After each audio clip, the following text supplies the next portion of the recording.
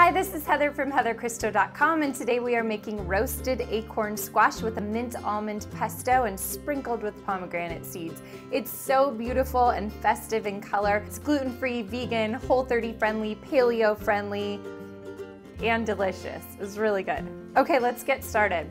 First, we're gonna take this acorn squash, which I've cut into wedges, and drizzle it with olive oil.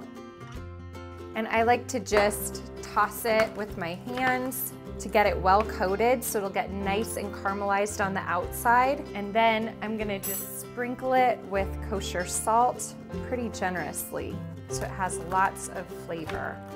I've preheated the oven to 400 degrees and I'm just gonna put that in there for about 15 minutes to roast.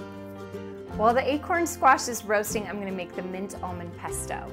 I'm gonna start with the garlic cloves, 2 garlic cloves. And I actually like to pulse these first to make sure that they're well diced because you don't want chunks of garlic in there.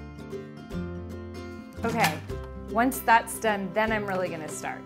So I'm gonna add, this is flat leaf parsley, just roughly chopped. And then I've got 2 cups of fresh mint leaves that I pulled off the stem. This is what makes the pesto so refreshing and something a little different in flavor than you're expecting. These are slivered toasted almonds, but if you are allergic to nuts, then pumpkin seeds would be a really good alternative. This is fresh lemon juice. And then this is olive oil, which I'm gonna add. And then you wanna do a generous sprinkle of kosher salt, and you'll probably need to add a little more when you taste it. You wanna just scrape it down. So one more pulse. So here is the roasted acorn squash. And I'm just gonna flip it. See, it's really golden on the other side. It's a nice caramelized edge. So now you're gonna take this pesto and just spoon it over the top. Now I like to take just a few fresh mint leaves and use them for garnish.